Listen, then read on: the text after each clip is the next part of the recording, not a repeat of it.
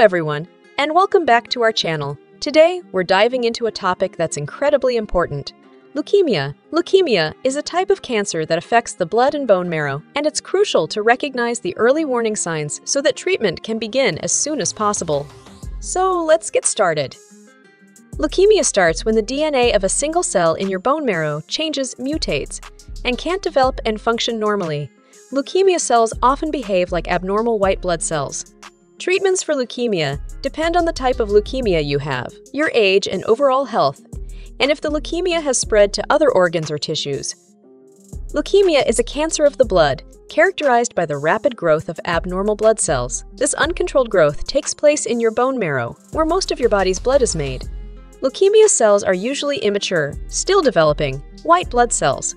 The term leukemia comes from the Greek words for white, leukos, and blood, haema. Unlike other cancers, leukemia doesn't generally form a mass tumor. That shows up in imaging tests such as X-rays or CT scans. There are many types of leukemia. Some are more common in children, while others are more common in adults. Treatment depends on the type of leukemia and other factors. How does leukemia develop? Leukemia begins in bone marrow, the soft, spongy tissue in the inner cavity of your bones, where your body's blood cells are made. Blood cells go through multiple stages before reaching their fully mature forms. Mature normal blood cells include red blood cells, cells that carry oxygen and other vital materials to all tissues and organs in your body. White blood cells, cells that fight infection. Platelets, cells that help your blood clot. These blood cells start as hematopoietic stem cells. The stem cells develop into either myeloid cells or lymphoid cells if blood cells were to continue to develop normally. The mature forms of these cells are as follows. Myeloid cells develop into red blood cells, platelets, and certain types of white blood cells, basophils, eosinophils, and neutrophils. Lymphoid cells develop into certain white blood cells, lymphocytes, and natural killer cells. However, if you have leukemia, one of the developing blood cells begins to multiply out of control. These abnormal cells, called leukemia cells, begin to take over the space inside of your bone marrow. They crowd out the cells trying to develop into healthy red blood cells, white blood cells, and platelets. What causes leukemia? Leukemia starts when the DNA of a single cell in your bone marrow changes, mutates. DNA is the instruction code that tells a cell when to grow, how to develop, and when to die. Because of the mutation or coding error, leukemia cells keep multiplying. All cells arising from the original mutated cell also have the mutated DNA. Scientists don't know what causes these developing cells to mutate. They've been able to identify some common mutations that people diagnosed with different types of leukemia share. Anyone can develop leukemia. Still, studies have shown that certain factors may increase your risk, including previous cancer treatment. Past cancer treatments involving radiation or chemotherapy may increase the likelihood you'll develop some types of leukemia. Smoking. If you have a history of smoking or exposure to secondhand smoke, you're at increased risk of developing acute myelogenous leukemia. Exposure to industrial chemicals. Benzene and formaldehyde are known cancer-causing chemicals found in building materials and household chemicals. Benzene is used to make plastics, rubbers, dyes, pesticides, drugs, and detergents. Formaldehyde is in building materials and household products such as soaps, shampoos, and cleaning products. Certain genetic disorders. Genetic disorders, such as neurofibromatosis, Klinefelter syndrome, Schwachman, Diamond syndrome, and Down syndrome, may increase your risk. Family history of leukemia. Research suggests that some types of leukemia may run in families. In most cases, however, having a relative with leukemia doesn't mean that you or another family member will also develop leukemia. Tell your healthcare provider if you or a family member has a genetic condition. They may recommend genetic testing to assess your risk. Signs and symptoms. The symptoms of leukemia in adults can range from general feelings of being unwell to abdominal swelling due to problems with the spleen. An immune system organ. Usually a person may experience the following symptoms.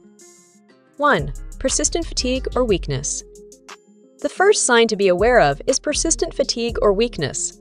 Leukemia can cause a decrease in red blood cells, leading to feelings of exhaustion, even after rest. If you find yourself constantly tired despite getting enough sleep, it's essential to pay attention to your body. 2. Unexplained weight loss. Next, keep an eye out for unexplained weight loss. While weight loss can be caused by various factors, sudden and unintentional weight loss without changes to diet or exercise could be a potential indicator of leukemia. 3. Frequent infections or illnesses. Another common symptom is frequent infections or illnesses. Leukemia can impair the body's ability to fight off infections, leaving you more susceptible to getting sick. If you find yourself getting sick more often than usual, it's crucial to get checked out by a doctor. 4. Easy bruising or bleeding. Bruising or bleeding easily is another warning sign to watch out for. Leukemia can affect the body's ability to produce platelets, which are responsible for blood clotting. If you notice unusual bruising or bleeding, especially without any apparent cause, it's essential to seek medical attention. 2. Abdominal swelling. As leukemia cells multiply, they may start to build up in the spleen and the liver. The presence of excess cells can cause these organs to enlarge. As a result, a person may experience feelings of abdominal fullness or swelling. 3. Bleeding problems. Some types of leukemia can destroy platelets, a blood cell type responsible for helping stop bleeding. As a result, a person may notice that they bleed more easily if they have a cut. They may also have bleeding gums or frequent nosebleeds. 4. Bone or joint pain. Be mindful of bone pain or tenderness. Leukemia can cause pain or discomfort in the bones, especially in the arms and legs. Abnormal cells can build up near or inside bones, which can cause unexplained bone or joint pain. This pain can range from a dull ache to severe pain and discomfort. If you're experiencing persistent bone pain that doesn't go away with rest or over the counter pain medication, it's crucial to see a doctor. 5. Increased incidence of infections. Leukemia can destroy the white blood cells that help fight off infections. As a result, people with the condition can experience higher rates of infection and fever due to low white blood cell counts. A person may feel as though they are always sick and fighting off various viral and bacterial illnesses. They may also have a low-grade fever. 6. Lymph node enlargement. Next, pay attention to swollen lymph nodes. Lymph nodes are a key aspect of the body's immune system as they filter fluid and potentially harmful substances from the body. If leukemia cells spread and multiply, they may reach lymph nodes in the body. A person or doctor may be able to feel the lymph nodes as fluid-filled lumps under the skin. Common locations where lymph node enlargement may occur include 1. Either side of the groin. 2. The sides of the neck. 3. Under the arms. Sometimes, the lymph node swelling is not to a degree where a person can feel the swollen nodes. 7. Superior vena cava (SUVC) syndrome.